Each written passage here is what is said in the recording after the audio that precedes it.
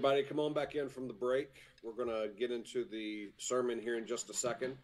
Pastor Nate here. Got a few things I wanted to let you know about. First is last week we received an offering for Pastor Lily Wilson to help kids with eye care in Kitale, Kenya.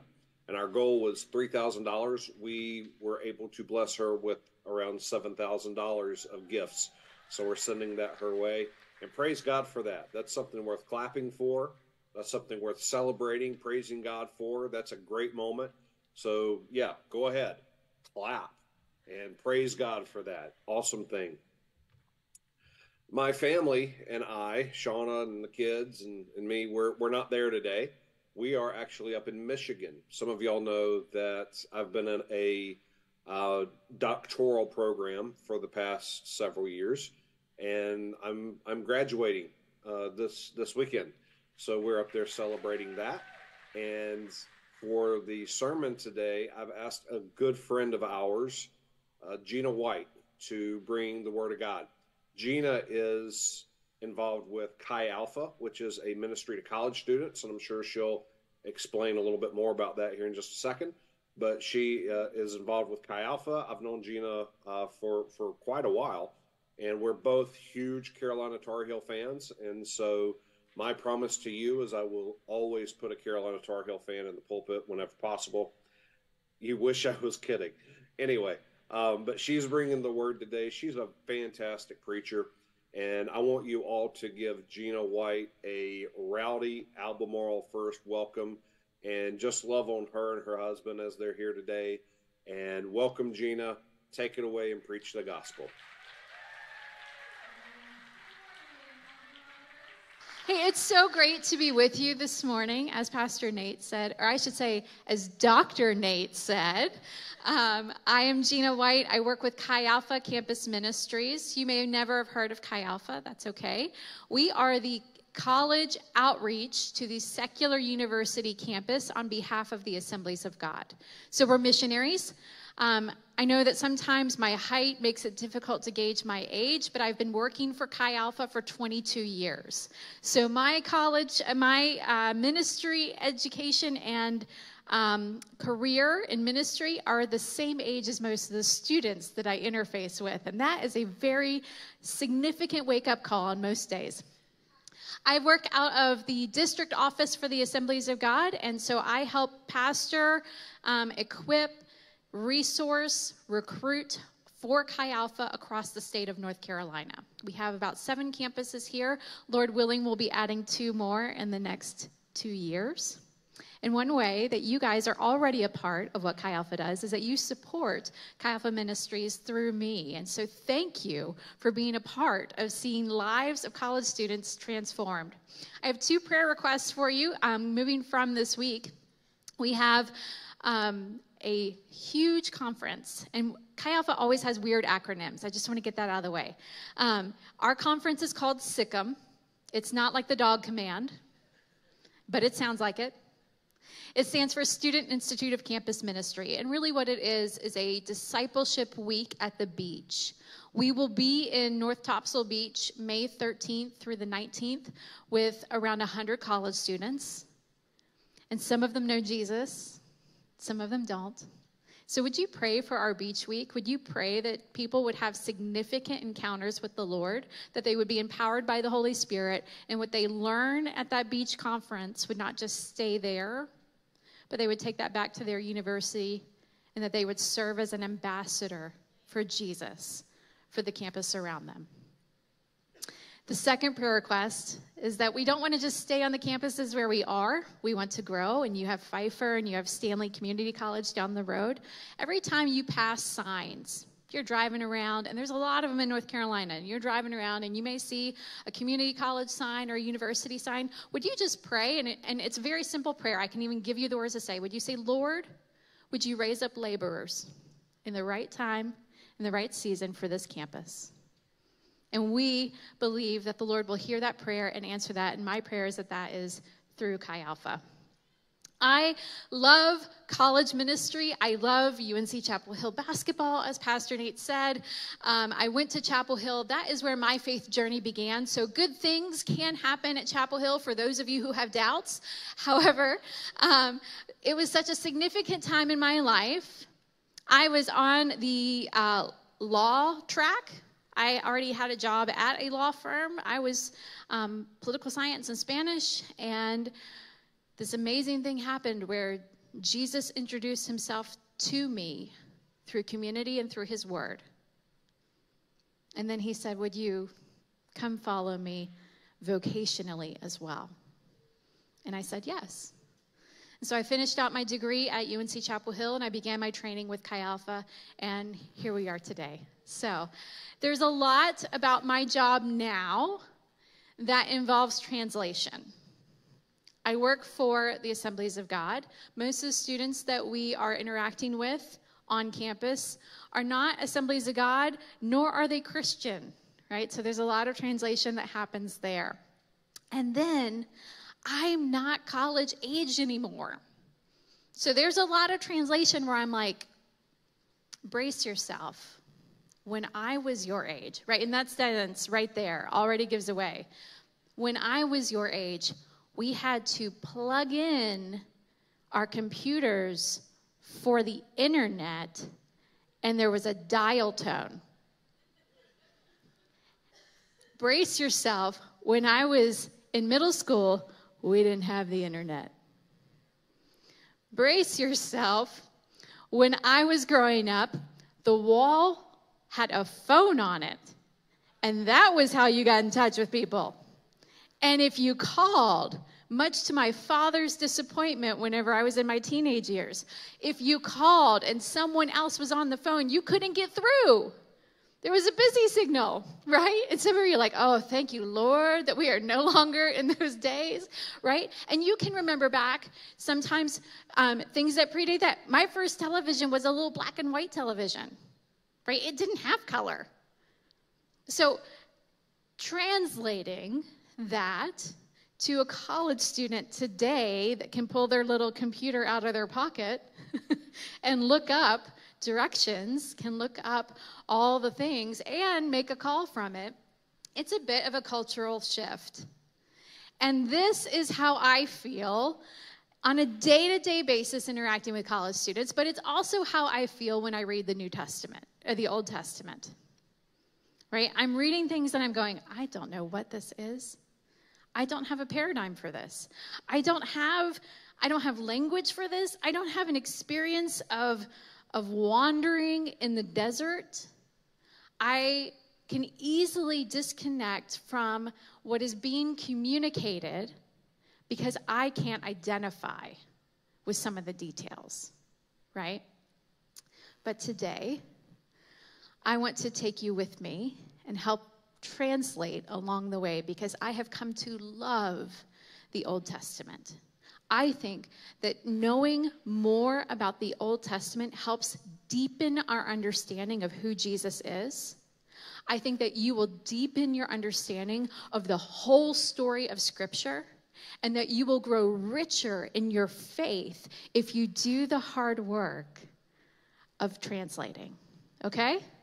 So that's where we're going to go today. We're going to be in Exodus. For those of you who are unfamiliar with the book of Exodus, what has happened thus far in the story, there is a creator God. He has created the heavens and the earth. He's created humans. Everything is lovely. They're in a garden. And then a couple days later, the humans are like, but we would like to decide what's good and evil. And so they take it upon themselves to do so, and sin enters the world, and there's brokenness.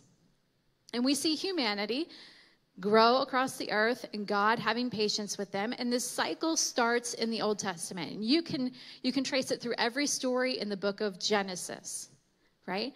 God reaches out to the people. He establishes relationship. Things are good for a few minutes. And then the people are like, but we want to do it our way. And they do. And then they have to bear the consequence of their actions.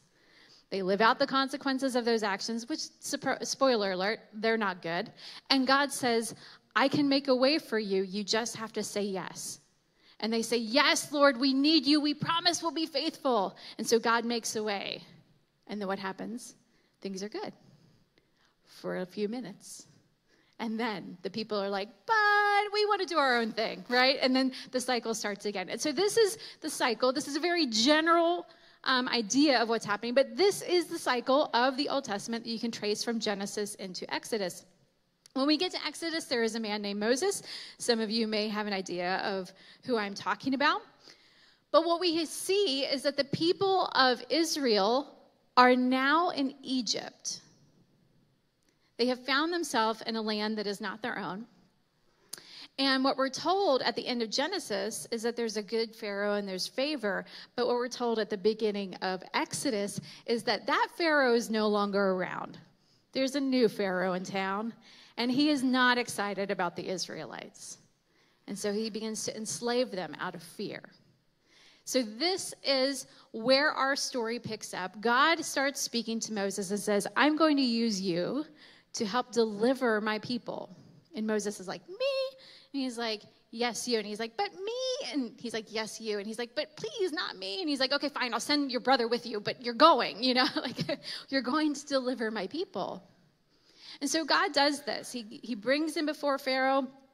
For some of you, this may be your association of Moses, Charlton Heston, and the Ten Commandments, right? This is what I kind of knew of Exodus growing up. Like, I think there's a movie, maybe, I don't know.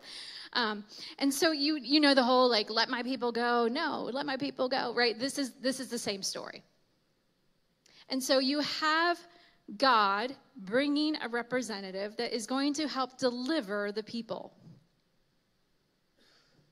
We pick up in Exodus chapter 14, verses 10 through 14. So the people have left Egypt, and what happens is Pharaoh changes his mind. He's like, no. We need to go get them. So he sends his army. And so as the people are fleeing, Pharaoh starts pursuing them. When Pharaoh drew near, the people of Israel lifted up their eyes, and behold, the Egyptians were marching after them, and they feared greatly. And the people of Israel cried out to the Lord.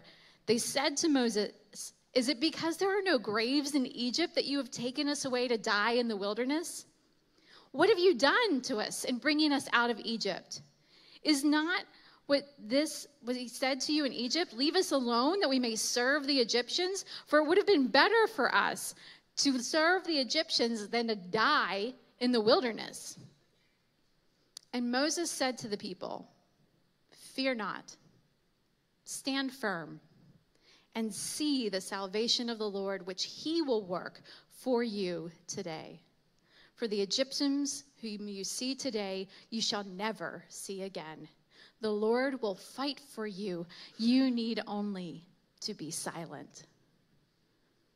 This is a terrifying situation, right? I think we can identify a little bit with the Israelites in this moment, because there's an army and there's water, and they're in between, right? This is not a comfortable place to be. They have no idea what's on the other side. They have no idea what God is going to do. And so from God's vantage point, it's not unlike, for some of you parents, maybe taking a road trip. And maybe you're going somewhere delightful like the beach or Disney World or someplace that your family just very, very much enjoys. You, the loving, kind parent, you know where you're going.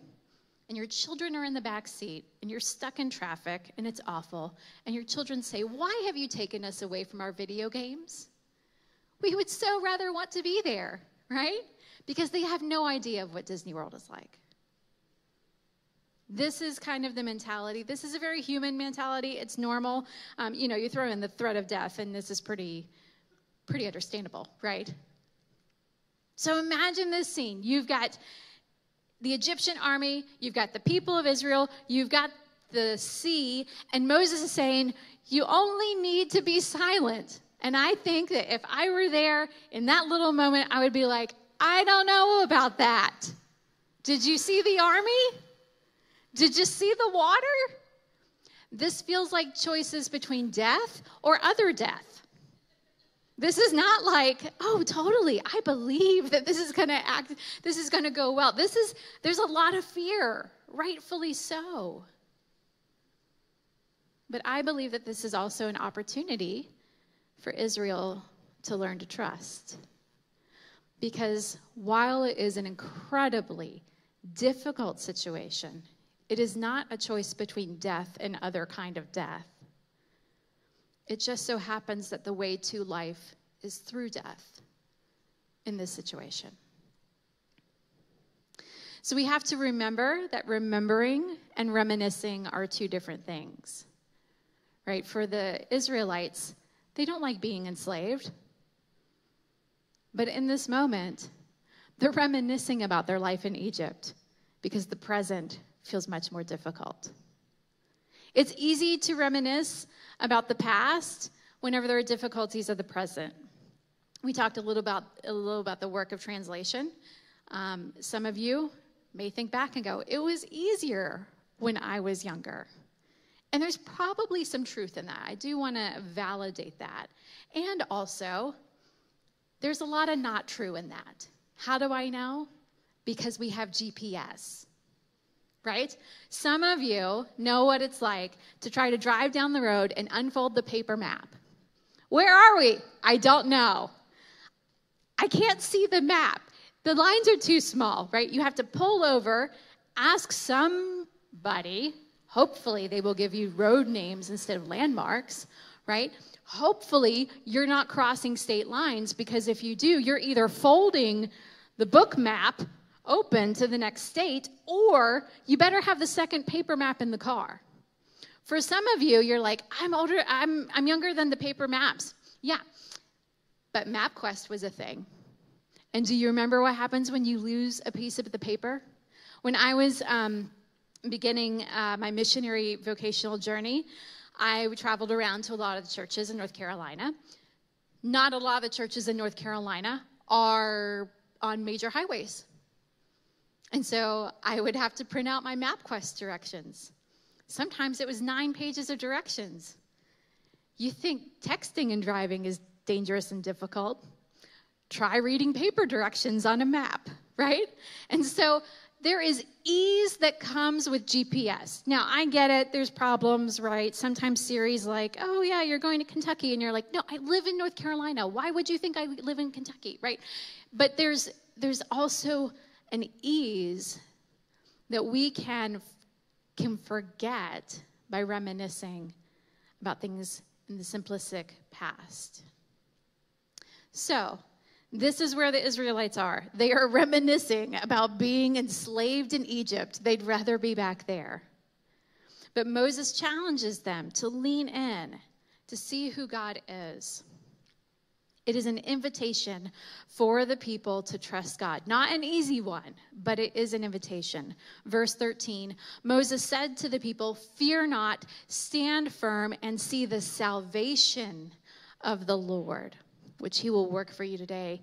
The word salvation appears one time before this in the book of Genesis, but this is the first time that the word is used in reference in a narrative to the rescue of a people. And this becomes the defining way that we think about the term salvation. It is this reality that they have to go through what looks like death in order to find freedom and life. They're told to stand and do nothing. Watch what God will do. So Exodus 14:21 through 25 says, "Then Moses stretched out his hand over the sea, and the Lord drove the sea back by a strong east wind all night and made the dry land. And the waters were divided, and the people of Israel went into the midst of the sea, and the waters being a wall on them to their right and to their left. The Egyptians pursued, and they went in after them in the midst of the sea, all Pharaoh's horses, all the chariots, and all his horsemen. And in the morning, In the morning watch, the Lord in the pillar of fire and of cloud looked down on the Egyptian forces and threw the Egyptian forces into a panic, clogging their chariot wheels so that they drove heavily. And the Egyptians said, "Let us flee from before Israel, for the Lord fights for them against the Egyptians." So Egypt pursues. Yahweh makes an impossible way. And we see, as Yahweh confuses Egypt with the pillar of fire and the cloud, we see God bring salvation and rescue. And friends, you know, and I know from reading this passage, that this is nothing that humans can do. This is God going before his people. And what cracks me up about this passage is that it's the Egyptians that recognize, and they're the ones that say, it's the Lord fighting for Israel, right? Just as Israel was told, you only need to be silent. The Lord will fight for you. The Egyptians recognize it. And so, in the midst of all this chaos, just join me for a second in thinking about that east wind driving the water back all night. You've probably traveled out to our Outer Banks, or maybe you go to the Myrtle Beach area from here. But wind and the coast is a different thing. It's a whole new level of loud. If you've ever tried to put up a beach umbrella, you know what I mean, right? So imagine what it would feel like to have a wind that is strong enough that is parting water all night long. I don't know about you, but I don't think I would have a peaceful, restful sleep that night trying to trust in the Lord. But this is what happens. And so Exodus 14:31, Israel saw the great power that the Lord used against the Egyptians. And so the people feared the Lord, and they believed in the Lord and in his servant Moses. Other translations here say that the people trusted in the Lord. We get to the other side of the sea, and immediately, the second the people understand that God has done what he said he would do, they begin to celebrate. And there's a worship song, not unlike what we sang this morning, quite honestly. Exodus 15:2, the Lord is my strength and my song, and he has become my salvation, the people said. This is my God, and I will praise him. My father's God, and I will praise him. My father's God, and I will exalt him. They are hearkening back to the stories that they heard from their ancestors, from what you and I read in the book of Genesis. The God of Abraham and Isaac and Jacob has delivered them. And he hasn't just delivered Abraham. And he hasn't just delivered Isaac, and he hasn't just delivered Jacob. He has now delivered this whole people, and what they have heard about their whole lives and the faithfulness of God has become tangible and real on the other side of that sea. And their response is the word salvation. This is the God of our salvation. This word in Hebrew is Yeshua. There's a name in Hebrew. We translate it Joshua or Jehoshua. But you know the Greek translation of this name, Jesus. The name Jesus means Yahweh saves. And so this God, the God who brings freedom, he has delivered the Israelites. They have seen his power in the impossible situation. They have walked through the dry valley of the shadow of death. And the Lord, Yahweh, has brought them out on the other side. And the same God, everyone say same God. The same God who delivered Israel works in our lives today, and he offers us salvation. He offers us freedom. And so I think there are a couple questions for us to reflect on. And they're questions that I think the Israelites had to deal with. The first question is, do we trust the Lord to lead us? Just as the presence of God led the Israelites, so his presence leads us. When we come into relationship with Jesus, when we become the people of God, he gives us his Holy Spirit. That Spirit is not inactive. He is God living in us to guide us, to shape us into the people we have created to be, and to give us an insight and alignment that we would order our lives according to his will. It is the opportunity to reverse the doing our own thing in the garden. God goes with them. God goes with us. And he doesn't just go with us. Friends, he goes ahead of us. And he comes behind us.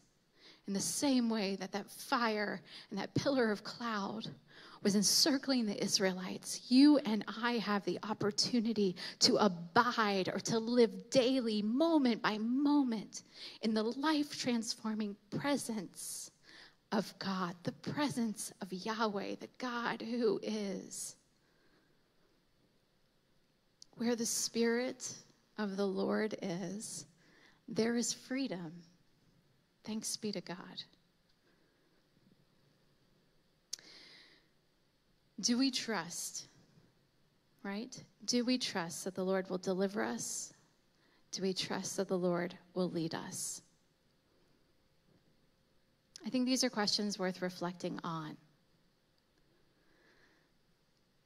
There's a lot of amazing things to take away from the book of Exodus. I think sometimes we want to get caught up in the geography and the timeline and all those things. And I think it's very intentional that the biblical authors don't give us a lot of detail because the details aren't the point in this particular case. The details that are given to us are the ones that matter. And what we come away with from this story is that Yahweh God is a faithful deliverer. And if you keep reading the books, you recognize that that story remains the same yesterday and today and forever.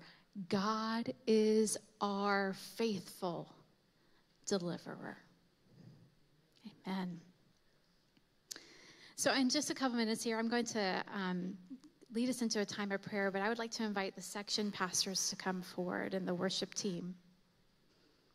As I've been praying and preparing for this message, I emailed back with Pastor Nate when he asked me to speak, and I said, here's some things that I've been kind of thinking on, and he said, well, go with what the Lord leads you. And so I said, sounds great. So I just started praying, and as I was praying for you and as I was praying for this morning, two things came to mind. One, I want you to know this has nothing to do with me, and this has everything to do with the God who wants to encounter you. I felt so strongly coming into this week, coming into this morning, that the God who shows himself faithful to Israel will show himself faithful to you. The God who brings freedom and deliverance will bring freedom and deliverance for you. And so I don't know where you are. I don't know your story. Pastor Nate didn't give me any inside track or information. I believe that what the Lord does in these moments is an opportunity between the Holy Spirit who knows you and you to respond. See, Jesus wasn't the backup plan. God has always been making a way for salvation for his people. And what starts in the Exodus, we see culminate in the resurrection and the life of Jesus. And what we see very plainly in Jesus' life is that the only way to life is through death.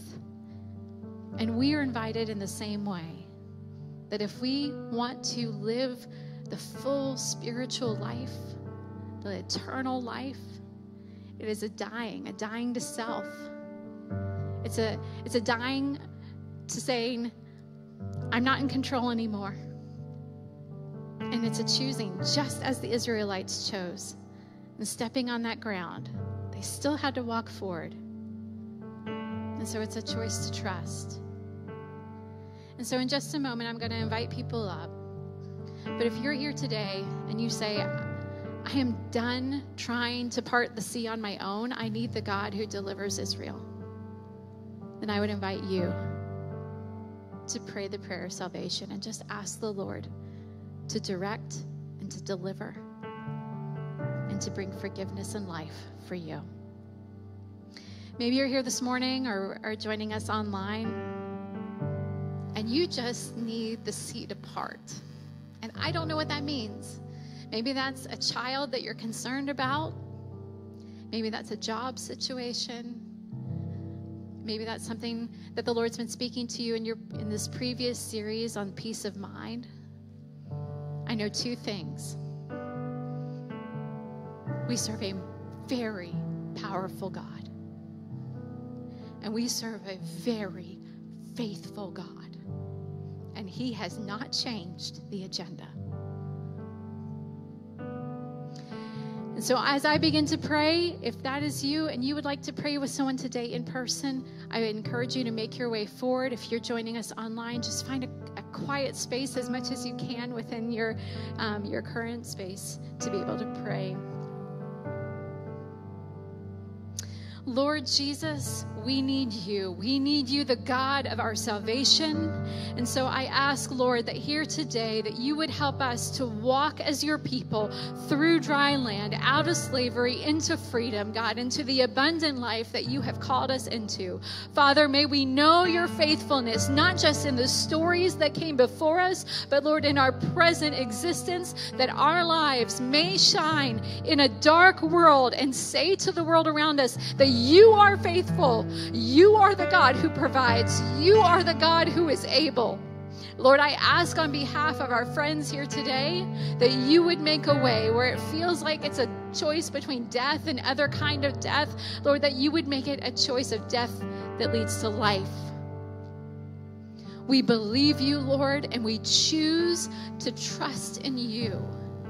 And I ask, Lord, that you would help us, that your Holy Spirit would help us in trusting you, that the community around us, the community of believers would help us to trust in you. And that, Father, by your move, people would know that you are the God who delivers. We pray all of these things in the name of the Father, the Son, and the Holy Spirit.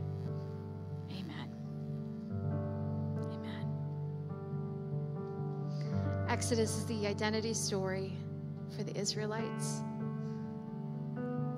And it is the beginning of our identity story as the people of God. God, our Savior, makes a way. And just as the Israelites are reminded and encouraged that they need only to be silent, for the Lord will fight on their behalf. I just want to serve as a reminder for you today that He is faithful and will fight on your behalf. Thank you so much.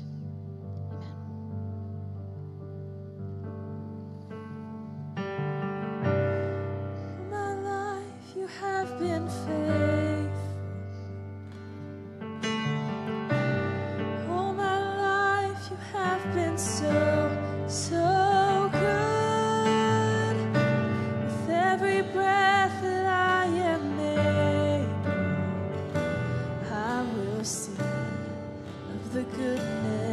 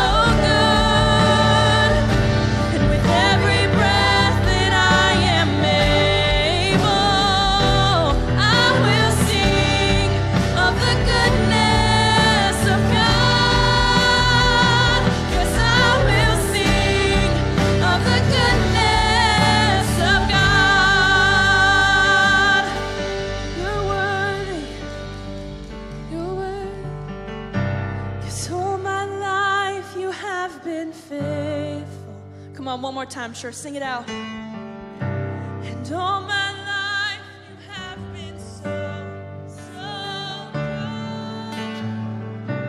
With every breath that I am made, I will sing of the goodness of God. I will sing of the goodness of God. Amen. Can we just give the Lord a hand clap of praise this morning? Thank you, Father. Thank you. Today, it doesn't matter how old or how young that you are, whether you're just barely walking or you're 100 years old. Everything that the Holy Spirit that He's been working through us today is applicable to every one of us. We're not too young, we're not too old. And I appreciate the word that was brought today because it has a resting place on our society. And regardless of what you see on the news and all these colleges that's going on, God is still moving in every one of these institutions. Regardless of what appears, God is still moving. And God is still able to save. Like the old saying goes, and the church age used to say decades ago, maybe they still say it, from the guttermost to the uttermost. God is still able to do wonderful things. And if I could say what you just said at the beginning of your sermon, whenever you see any kind of school or college or whatever, from elementary to doctorate, hopefully I won't butcher this. If you see a sign, pray that God will intercede into that school, that God will raise up leaders for God's and for His kingdom in these schools according to His time and His season. Because, folks, if we try to do it on our own, we're going to mess it up. It has to be according to the leading of the Holy Ghost, the leading of the Holy Spirit, and our obedience. That's what makes everything work. You got the divine side, and you got the human side, and they have to work in concert together. And we're going to go ahead and do our image bearer. Okay. We are image bearers of the Most High God. We are covered by the love of Jesus. We have the power of the Holy Spirit within us. Because of the Holy Spirit's power within us, we will freely and we will recklessly give away this love of Jesus. We won't hold back. Amen.